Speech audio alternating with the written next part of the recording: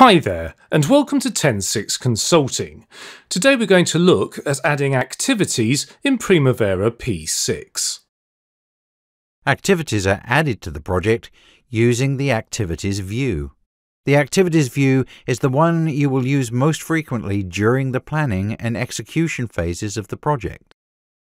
Upon clicking the Activities button, you are presented with a layout made up of three main areas: the Activity Table area, the Gantt chart area, and the Activity Details area at the bottom.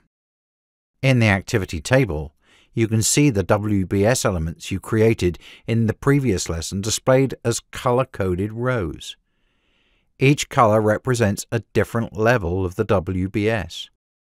The first step is to start adding activities below each of the WBS elements to build out your schedule. Watch now as we enter a new activity. First, you need to select the WBS under which you wish to create your activities. For this project, the first activity will be a start milestone. It's located directly below the top-level WBS element, New Home Construction. There are a couple of different ways to add an activity. The first option is to click the Add button on the right-hand toolbar. This will open the new Activity Wizard. In the Activity Name dialog, you can enter an activity ID and a name. P6 has already offered a suitable activity ID of A1000 for this activity, so we'll just add the name in the first dialog. We will call this activity Notice to Proceed. We'll then click the Next button, which takes us to the Work Breakdown Structure dialog. As we already selected the required WBS before we opened the wizard, it is correctly showing New Home Construction as the WBS element.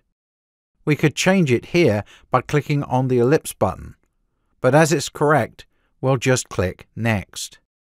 In the Activity Type dialog, we can select the type of activity we wish to create.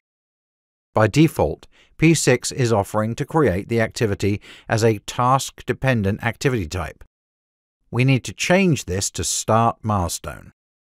By clicking on the drop-down list, we see there are 6 options: Finish Milestone, Level of Effort, Resource Dependent, Start Milestone, Task Dependent, and WBS Summary.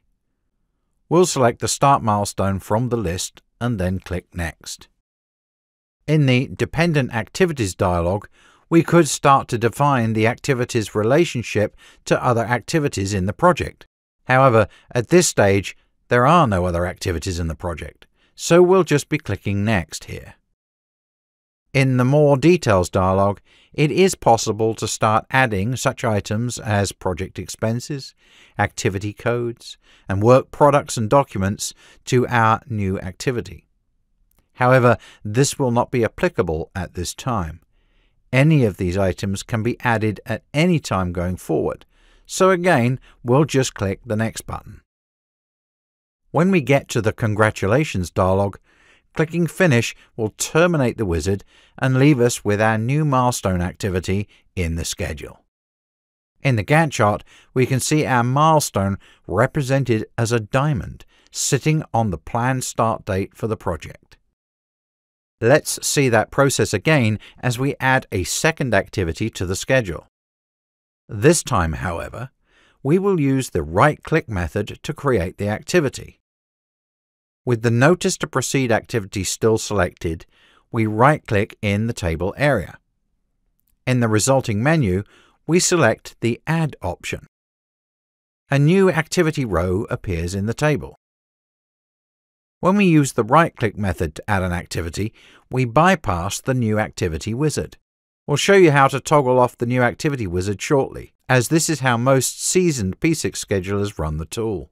Again, P6 has created an activity ID, so all we need to do is enter a name, which in this case is Project Start. This is another start milestone. So, where do we change the activity type now that we bypass the New Activity Wizard? The answer is to use the General tab in the bottom layout area and change the activity type setting there. Again, we will change it to Start Milestone.